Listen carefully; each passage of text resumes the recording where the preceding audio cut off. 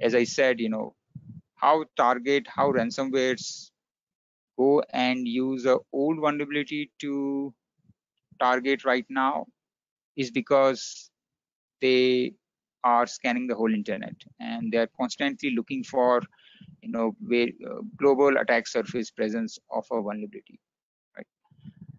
Probably initially they didn't prioritize it, but then as they are like around 50,000 NVD vulnerabilities are there, but their attack surface may not be large, may not be a significant value, a significant size, right? So there are various factors that comes into picture when the ransomwares should use these factors to target, to prioritize a vulnerability, and one of them probably is having a global attack surface present, which means it should have a significant presence on a global scale. Second, probably is easy to exploit. The vulnerability should be easy to exploit, should bypass various security controls. Like sending a HTTP request probably is one of the way to bypass a lot of security controls, because HTTP is being used very generically all around. So as I said, the ZK framework, which is a Java framework, and this vulnerability works very similar to Log4j, in fact, right? So in this vulnerability, the user can send again another packet, another HTTP request to the server, respect server, and then it actually go and disclose information related to sensitive files on the local instance, which may include even credentials.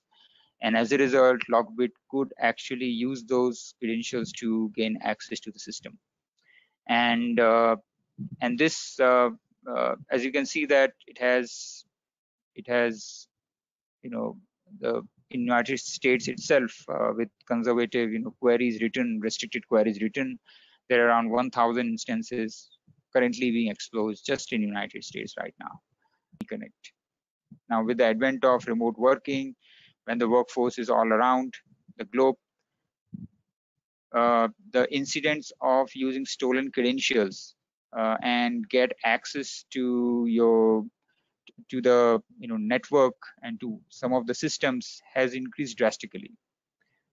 This is because the collaboration is now right now not limited to within the perimeter of the network. So as a result, using the stolen credentials. Now, where are the stolen credentials coming from?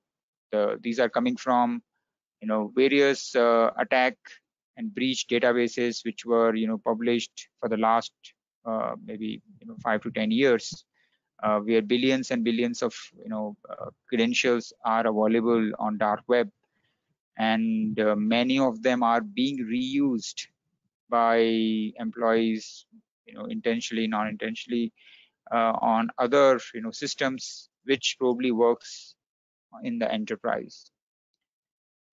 And not only that, some of the cases of shadow IT, a lot of cases in shadow IT also comes from code leaks, like the developers when they write open source tools, they leave credentials and API keys in the code and make it and publish it on the developer, or they can also leave these credentials in the build, in the software build, such as Jenkins or maybe Circle CI or maybe other any other CI/CD platform, right? So in one of the incidents which has happened last 1 month back, where after doing phishing, once the attacker got access to one of the systems, one of the DevOps systems, and then they got access to their CI/CD system, what they have found out is they decompiled the build, and then in the build itself there were a